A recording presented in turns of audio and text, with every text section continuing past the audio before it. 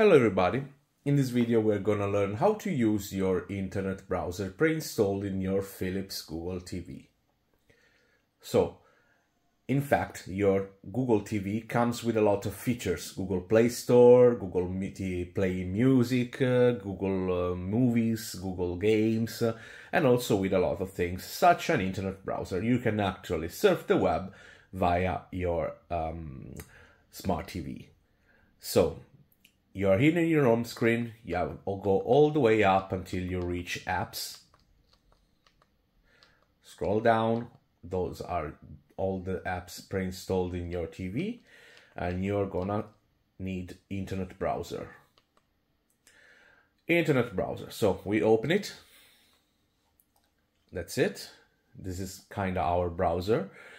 It's not much of a cool thing. Surf the web with your remote control. So I suggest for surfing the web at least to connect via Bluetooth or USB on a keyboard and a mouse.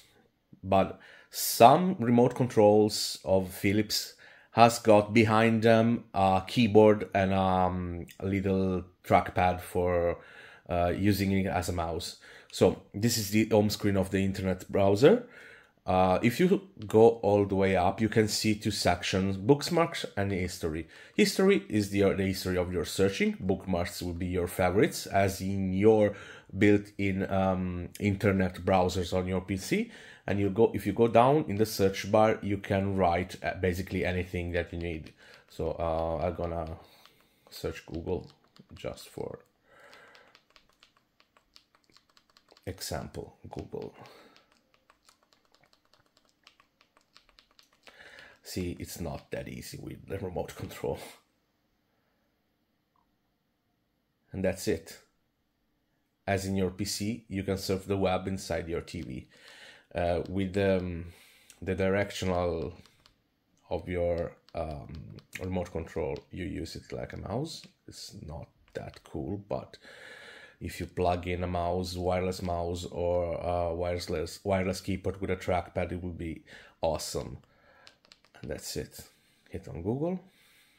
Ta-da!